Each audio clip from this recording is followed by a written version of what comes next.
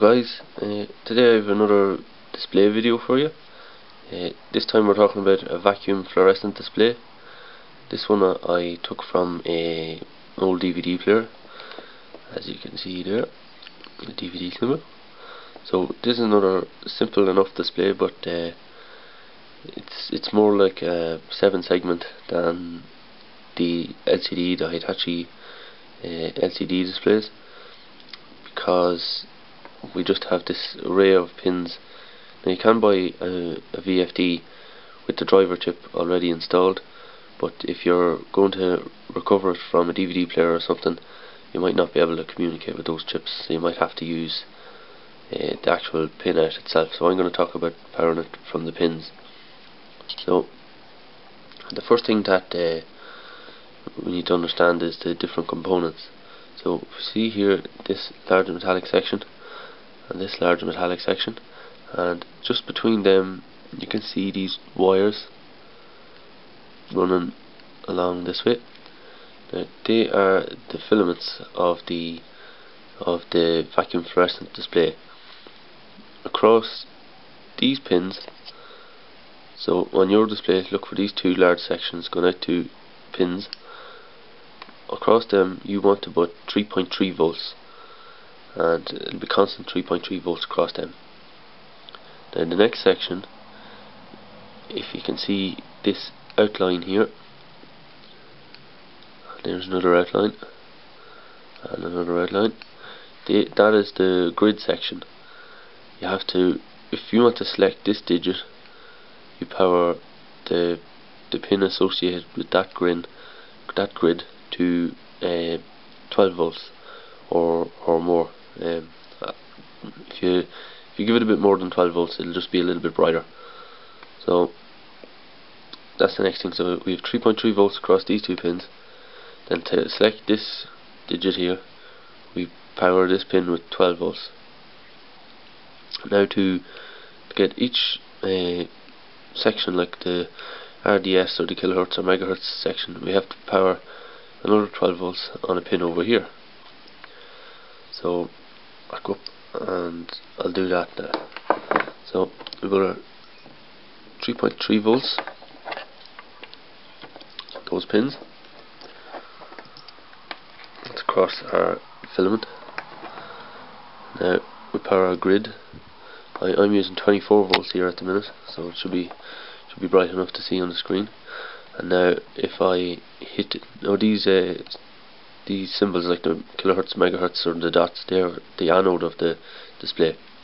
So if I power the anode, you can see they're lighting up there. It's not very clear on the camera.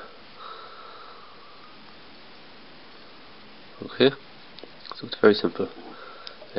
I'll just lower the voltage and it might be clearer on the camera. Okay, so now I'm at 12 volts. Let's see if that any better. Slightly. But you can see it's a lot dimmer this time than it was the first time round.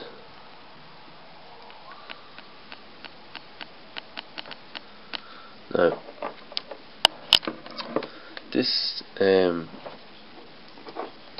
is a bit challenging because you have to power the pin to 12 volts, so you can't just use an NPN resistor like you would with the LED display. This time you have to use a PNP transistor, and that would be because you need to send the positive voltage rather than making the connection to ground as you would with an NPN. So use your PNPs because you need to control the high voltage, which is 12, 24 volts, something like that, but you can't control that from an Arduino.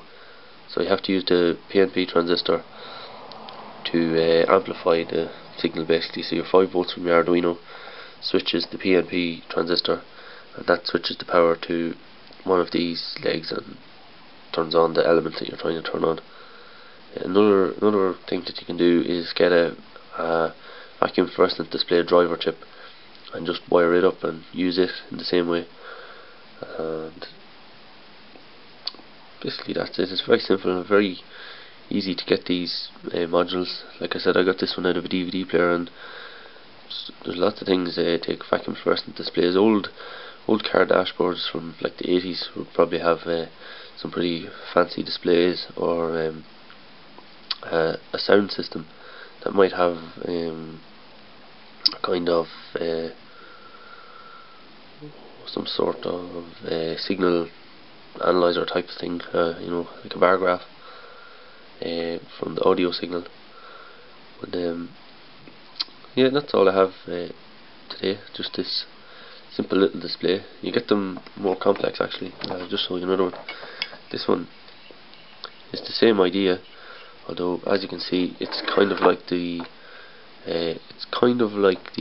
Hitachi LCD displays, because now we have an array of dots, or a dot matrix display. Basically, it's the same as a dot matrix display, but we've an awful lot more pins on this display. It makes it a lot more complex. So you'd be soldering an awful lot of pins to control this one. I think this one came out of some old industrial electronics actually, so I'm not sure you'd find something like this in a DVD player. I think it's going to be this kind of custom one with all these little symbols on the top. So okay, that's all I have about the vacuum fluorescent display. I hope you enjoyed that video. So let me know in the comments if you want to see more things like this, or if you have suggestions of what you'd like to see. That's all for now. Thanks for watching.